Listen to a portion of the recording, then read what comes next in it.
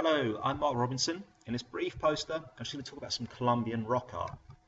Now, it's called Experiments to Recreate Handprints with Designs Found on Early Rock Art Panels in Colombia, South America. I've been working on a project down in Colombia, looking at early humans in the landscape. But one of the things we found is incredible rock art. So it's an experiment we just did with the experimental archaeology class here at University of Exeter. And it's just a quick look into the practicalities of the rock art and maybe some implications from that. So just a bit of context for it. So down in the Colombian Amazon, in Serranía La Lindosa, we've been found these incredible rock art panels, including a lot of new panels we're finding with a real range of designs, from geometric designs, but human figures in various activities, from dancing to hunting. We've got extinct megafauna depicted, really showing it's this early date to it. There's plants as well as the handprints we're going to look at. Now, our excavations associated with these contexts are actually showing that we've got dates coming from about 12,500 or so BP. So this is some of the first people to get into South America and certainly some of the earliest people to get into Amazonia. So it's really fundamental to the genesis of art and certainly Amazonian art.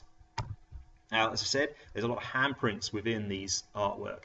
We do find the ochre associated with them, so we know it's being made out of ochre pigment, being ground down, mixed with some kind of water, and then applied onto the surface. Now, the handprints, there's a range of them, but a lot of them include designs. And that was really fascinating to us, the fact they had some of the designs on there. We wanted to look at maybe how some of these practicalities of making these handprints would work. So we did a lot of experiments, and we discussed a lot with the class, and thought about the various factors which we could control, or which may control the final result.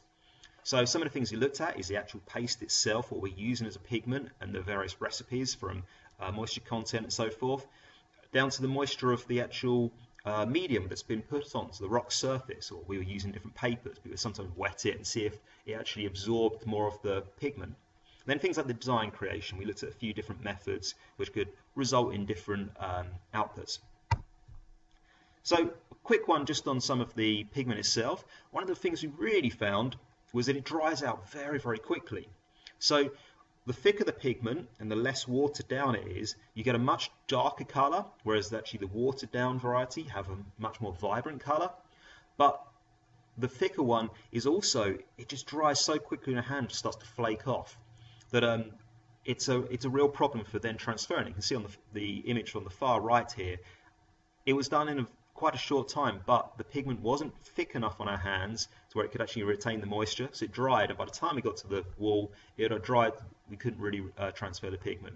With some of the other ones where we either put a lot more thick pigments, so it's kind of retaining that core moisture, or we added more water, or then added spray to our hands afterwards, a lot more vibrant, a lot easier to transfer the pigment.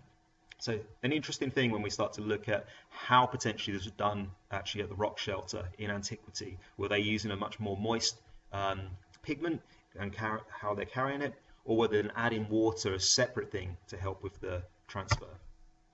Now, the design was obviously one of the key things, and we wanted to look at how you could make these intricate designs. And one of the things we really found is that all of our hands essentially have a big dip in the middle of the palm and also around the base of the fingers, which was making it very difficult to get any paint across. Even if we put pressure behind and tried to force those parts of our hand on, we basically couldn't get them to touch the surface.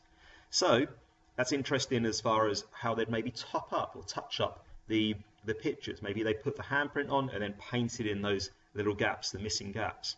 Now we tried a different types of design and how to get the design across. We tried things like masking, either using some kind of wax onto our hands so it wouldn't transfer the pigment, or looking at things like holding some raffia, some other kind of material in our hand which would stop the pigment transferring. It could work. You could see the little sections here that some of that raffia really did get in the way of the paint, but at the same time it's very hard to control that design, and especially with the palm not really transferring. Scraping works really well.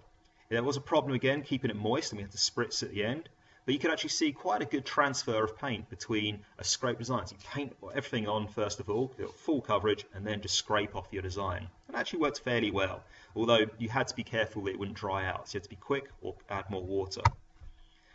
The other way was directly painting. We had just painted the design onto our hand, transferred it. In this case, it dried out too quickly. We were too slow trying to be accurate on the paint, but in some other cases it worked quite well.